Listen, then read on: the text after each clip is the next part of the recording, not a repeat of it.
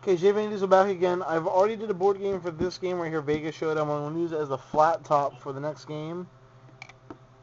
GOLO. Same people that made Go Long made this one. And this, as you can tell, is a golf dice game. And it's a really cool one, too. Same thing as Go Long. It's got a own little bag. A rule book. And a score chart. What? And Facebook off of FYW. There are 9 dice in the game. You have 2 blue dice, which count for your par 5 courses. I birded a white dice. 2 red, which are your par 3s. And 4, which are these 4 right here, which are your par 4. Par 4. You're going to roll the dice. You do it in 2 halves, back half and front half of the course. And you're going to roll them out on the table. Ooh, did pretty okay on this one. And then you're going to take one. You can do more than one, but if you do more than one, it counts as the holes. So you get 3 here. I birdied the first, my fault. I parred the first 3. That's what the square box means. The square box means you par it. The circle is a birdie. I don't see a 2 on here, so I have to go to a 1 or 2 on here. Aha. A star around a number means you eagle the hole. Everything else is over par, which is not good. See how I go in the next roll here. Ooh, and I gotta keep at least 1. So I'm gonna keep the one that I parred. I parred the first 4 holes. Not good, but okay.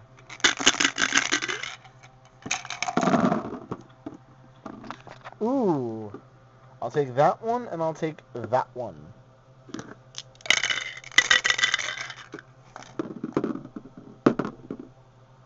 I par the next 2, and I gotta take whatever this one is. A 5. Ooh, shit. Double. So here's what my score would be. I am even par through the first 1, 2, 3, 4, 5 holes. I go down to a -1, which is good. I stay at -1 for the next 2, but then I double bogey the second hole. I mean, the last hole of the course. It was a par 3, and I have a +1 now as my score for the first front of the half. Then, of course, you take all these dice, re-roll them back in the cup. You know, do it like that. There are rules for mulligans and penalties and strokes like that you can just go ahead and refer to the rule book, the little rule sheet here, for anything. Like, you also have other ones like ace is a hole-in-one. Also definitions of popular terms like ace and birdie and bogey and everything like that. So,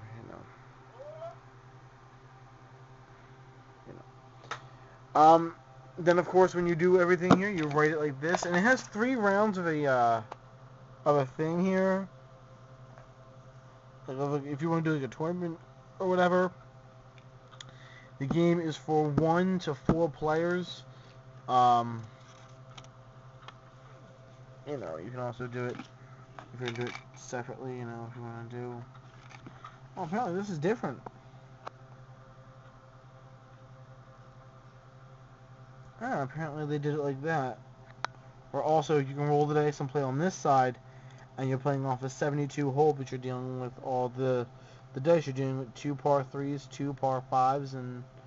Oh, no, wait, 1, 2... Yeah, 2 par 5s, and the rest of them are par 4s.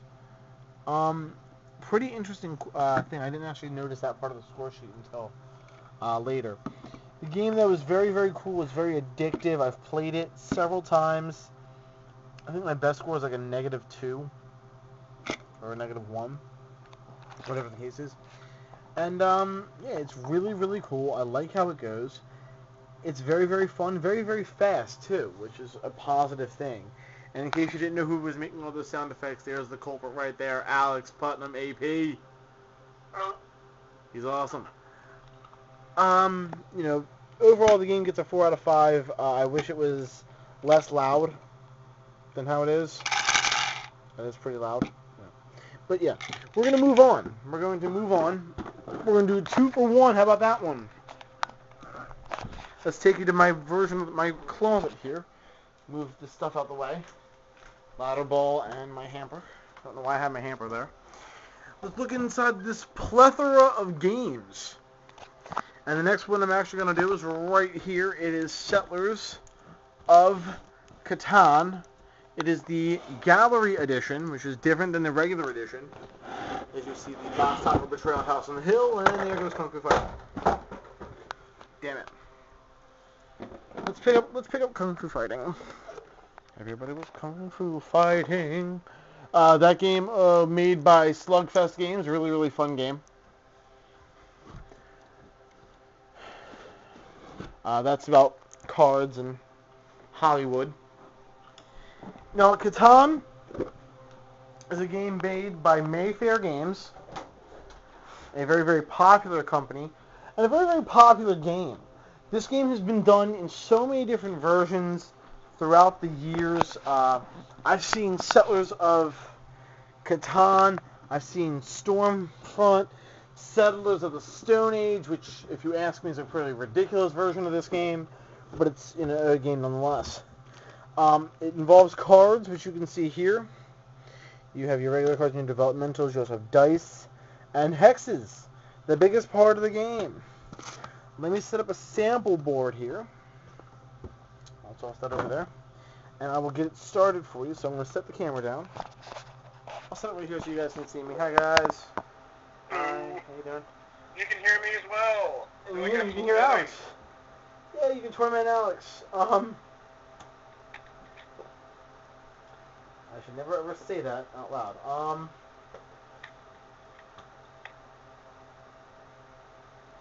I need to find a 3-piece, wait a second. Hold on. There we go. Bingo. Yahtzee.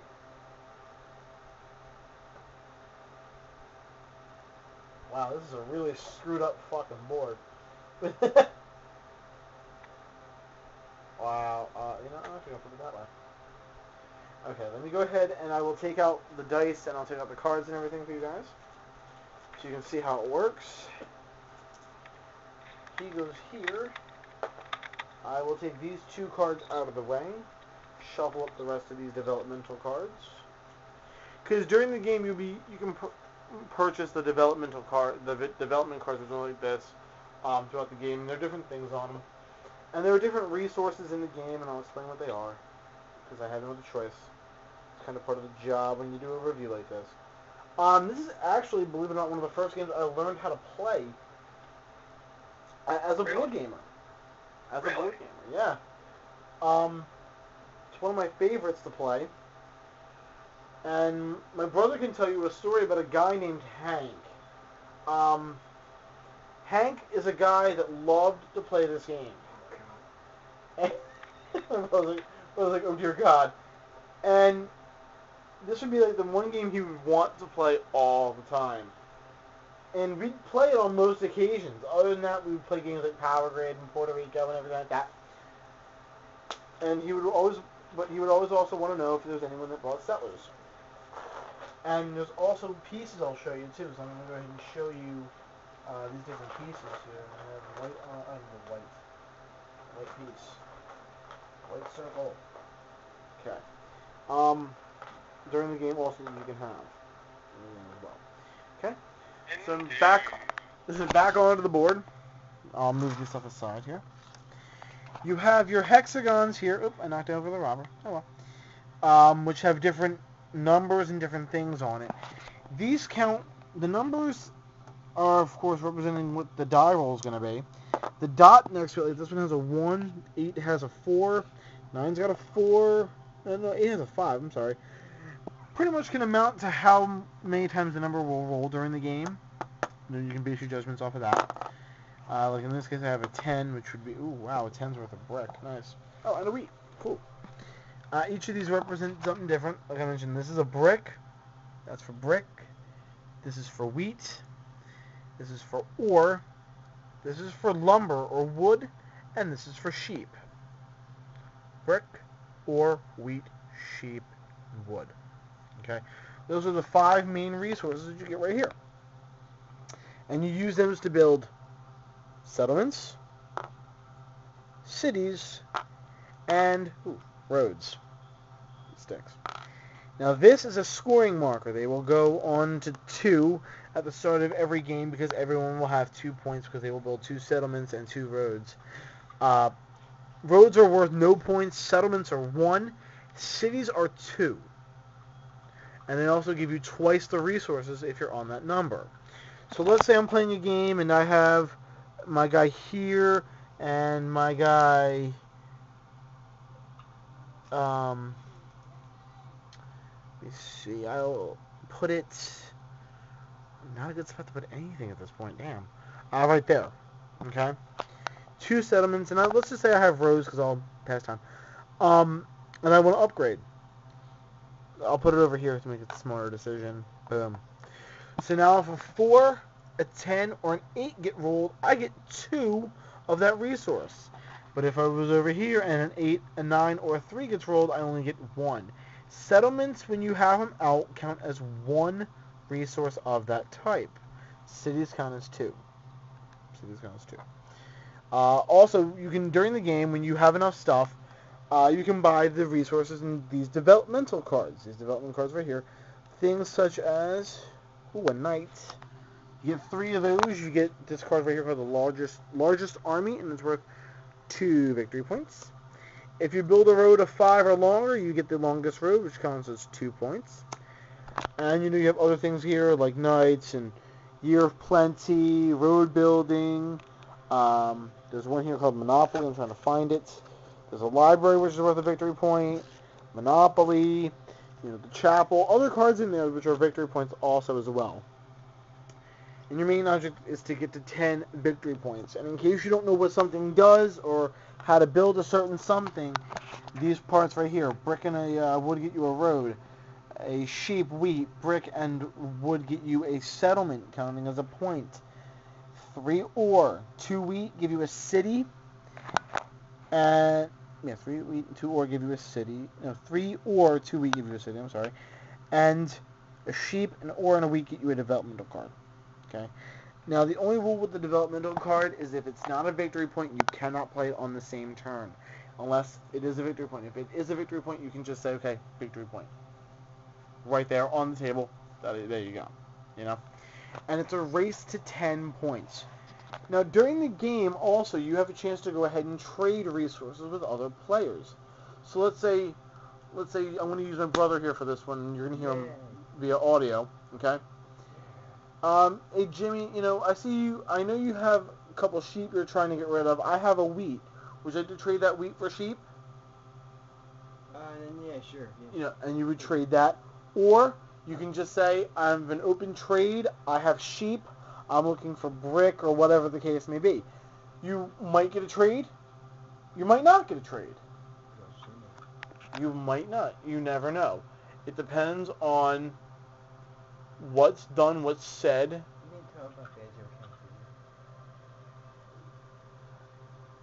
And it's a really, really fun game. And personally, I think it's very enjoyable. Also, these ports, there's a 2-for-1 ore, 2-for-1 wood, 2-for-1 sheep, 2-for-1 brick, and a 2-for-1 wheat. These 3-for-1 ports, which are here, here, here, and here, okay, those are ports. You can trade 2-for-1 or 3-for-1 of a certain resource for any one of your choice. If you want to trade in from the bank and you're not on a port, it's 4 of the same resource, And at this point in time, that's pretty much what I gotta say. I think the game is a very, very fun game. It's one of my favorites to play overall. It's the first game I got into when I got into board gaming, and it is a very, very enjoyable one. It takes about maybe a half an hour to 45 minutes, maybe an hour to play, depending on who you have. And it's this version is solely for 4 people. One thing I also want to mention, let's say first roll. A 7 is rolled. That's a big thing also. This little guy, the robber, gets to move around the board to any hex you want to put him, except for the desert. He's not allowed to move back there once he's been there, which is the beginning of the thing. Also, you get to take a card from an opponent. So if me and Alex were playing, I could go ahead, cover up one of his numbers, and say I'm taking a card from Alex. Why would you want to do that? Because you never know what you might get. You might get something you need later on, you know? But before I move the robber, it's anybody that has 7 cards or more in their hand must discard until, my fault, more than 7 cards, more than 7 must discard down to 7 cards. Okay? The game, like I mentioned, though, it takes about 45 minutes to an hour to play. It's really fun. The 7 card idea, the resources, the maximum buildings, everything you can do is a lot of fun. And one of these days I'm going to bring this game with me, like I was going to do Stratomatic, and I'll do a double game, and I'll show you how this game works. Play this game a couple times. Hopefully if my cousin comes down from the summer, because I know that the summer my cousin wants to come down. If she can, then what we'll do is I'll play a game and I'll film it and I'll put it up on YouTube and we'll go over it. Alex thinks that's sick, and that's an awesome idea. But yeah, this game's a lot of fun. I had a lot of fun talking about it. If you want to purchase this game, it is called Settlers of Catan. It is from Mayfair Games. Overall, the rating gets a 5 out of 5. It's a little complex, but it's also really easy to understand. I personally think it's one of the best games I've played, besides the fact of me playing Vegas Showdown, Dominion, Resident Evil, all that stuff. And it's a lot of fun to do, and I can't wait until the next review, which... pick one, Alex. Resident Evil or Dominion? Resident Evil. I'll do Resident Evil next then, by request. That will be the next board game I do review. And then, of course, I will do other games, such as Resident Evil, such as Dominion, such as... I don't know, Saturday Night Football, which I have up there too, which is a card game that you use with watching football, pretty much. Alright, that's going to do it for me, guys. I'll see you next time right here on the channel. Thank you.